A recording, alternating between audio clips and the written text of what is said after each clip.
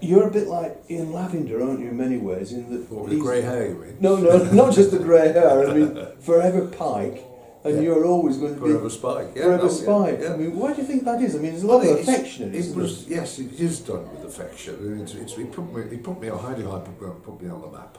He put a name to my face and a face to my name, and it's wonderful because people still shout Heidi High to me occasionally, and they get embarrassed that they've done it. I said, well, you mustn't be. I said, I'm just glad that you enjoyed it so much, and people do. They remember it with such love and affection.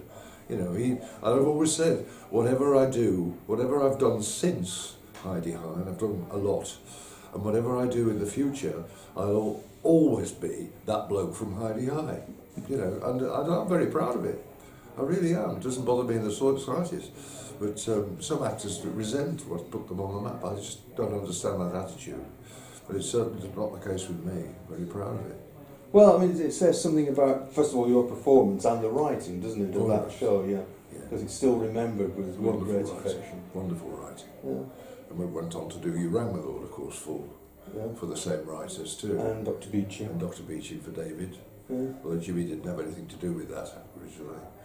But it was some wonderful times, and you know, I've been a part of that great classical comedy era that we were lucky enough to be a part of. I think we had the best of it. Me and a few of the others, we had the best of times at that great golden comedy era. And you're almost coming home with this, aren't you? Because you started. Yes, it's the first theatre I ever brought myself to as a boy. When I got on the bus in Walsall, I came over on a Saturday afternoon. I saw a Saturday matinee here for the first time in the mid-50s. I was only a kid, and I sat and watched this play, and it made me laugh, and I liked it, and I absorbed it, and I thought, yes, I like this. I like the feel of theatre. You know, little knowing that I would go on and one day become an actor myself, but I always, was drawn to it. So you started at Grange Playhouse? Yes, I started actually at the Co-op, first of all, and then I moved on to the Grange Playhouse in Walsall, and I'm very proud to say that I'm now patron of the very same theatre I was a 19-year-old actor in. And I went off to drama school to train to be a professional, and left it behind, and it's wonderful at the Grange. I've done my one-man show there a couple of years ago. I took Mr. Laurel there, which is my one-man play, and we had a wonderful few days there with that. And then served your apprenticeship at Coventry Belgrade? I did exactly that, yes. I learned my trade. I did everything from Shakespeare to pantomime and back again. Everything you could possibly imagine I did. Yeah, I did over 50 plays in the 5 years I was there. And, I learned my business. So I've got all my experience there. Of course, kids can't do that now. There's no such thing as rep anymore. Not to that great extent, anyway. So I was very lucky. And moving on from there, I mean, people still think of you, as we said, as a spy, but you've done an awful lot of theatre. I mean, what is it that appeals to you? I mean, you're still doing it, so it must appeal. It is. I mean, I think every actor will tell you that their first love is the live theatre. I mean, telly's very nice and very rewarding financially, sometimes it can be. And radio's a doddle because you don't have to learn anything. But filming, I'm not very experienced in front of a film camera. It's more television for me. But I think every actor will say that his first love is the live theatre, because it's you and the audience, and it's there and it's happening now, and you get a great buzz from it. And although you're doing the same thing every night, you're not doing the same thing every night, because you've got a different audience out there every night. So your relationship with the audience varies slightly, depending on the reactions you're getting back, particularly with comedy. There's nothing more rewarding than to say a line in a theatre and hear the whole audience laugh back at what you've just said. There's something wonderful about that. And again, with drama, it's the same thing. It's the adrenaline rush in the live theatre. So that's what I love about it. And this one, I mean, this is the first Grand produced play for years and over 40 years. Yeah. And it's a play it's got laughs in, but it's a very bittersweet.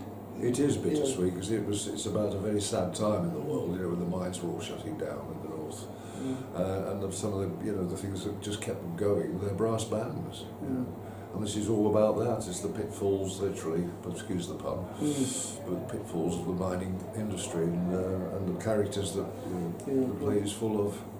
Grimly, different relationships. A very thinly disguised grindcore. I guess so. Yes. I suppose grimly. Yeah, yes.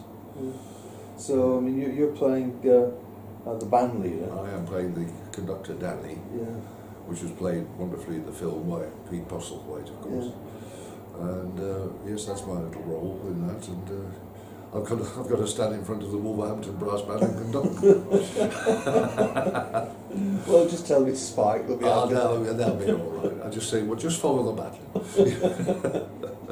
I mean, it's not the easiest part, because he's a very committed and Yes, he is. rather bitter man. He is bitter in a lot of ways, you know, because he wants to win that big prize at the Albert Hall, and you know, without giving the end of the play away, I won't. But it is a climb, an uphill climb for the band and him, particularly him, because he's not well either. And because the aftermath of being a miner all his life, he got a very bad chest. So yes, and he wants his band to do well, and they get a bit sloppy. So he has to. Not many laughs for him. I'm known, Geoffrey Holland. I'm known for my smile, but I can't smile in this part. No. Danny's not a smiler. I'll save the smile for the curtain call at the end. Not a lot of laughs in Danny's part. No, he's quite good. We did a photo session this morning for the press, and I had to fight very hard not to smile in front of the camera. So it was a grimacing time. Just pretend you're not being paid, doesn't it? Yes, yes. I mean, it's what appeals to you about the part? I mean, you're in a position where you can. It's nice for me because most of the stuff I get to do is comedy. Yeah. And this being asked to play this part in this, semi-comedy, I know, but there's no comedy for me in this at all. He's a very serious character, so it's a challenge for me to play a straight role without the necessary use of comedy timing. So that's one of the things that attracted me to it. It's a very sympathetic character in his way. You do feel for him. So I've got that to look forward to, and I get to conduct the band, which is something that I've never done before. So that's got to be a real treat. But it's a straight role. I get my teeth into it. I stretch a few acting muscles I don't get to stretch normally. What comes after this? After this, I'm not sure. There's talk of a play in the new year, but and Christmas off. Christmas off. It looks that way. I haven't been offered a pantomime. We're at the end of June now, so I think it's highly unlikely that I will be. But that doesn't matter because this tour of Brastoff takes us into December. Yeah. So which means I can enjoy another Christmas at home. Yeah. Which will be a blessed relief. I had my first pantoless year 2 years ago when they rang up to say that they were terribly sorry, they loved me, but they hadn't got a panto to offer me this year. So I was unemployed at Christmas, and I went round with my wife, and I went round to friends for drinks on Boxing Day. And I haven't done that for 37 years. So that was quite something. And you know what? I really enjoyed not doing a pantomime. And your friend said, you take your time, won't you? It was really, really nice not to have to worry about dashing off on Boxing Day morning to go somewhere and do a matinee. It was just put your feet up. But presumably Judy's in pantomimes as well? Judy doesn't do panto anymore. No, she stopped that a few years ago because, to be honest with you, she only did it so that we could do it together. There was virtually no money left to pay her at the end of the day, and it's something she could quite happily live without. And she always comes to me wherever I happen to be. Has a couple of weeks with me over the holiday, the Christmas to New Year time. But no, she's not doing one, and so we shall be at home this year. Right. The Hollands at home this year. Well, that's super. Yeah, so people come along and see it? I hope they will. Right. Yeah, please come and see it. Seats at all prices. Thanks very much indeed. Thank you.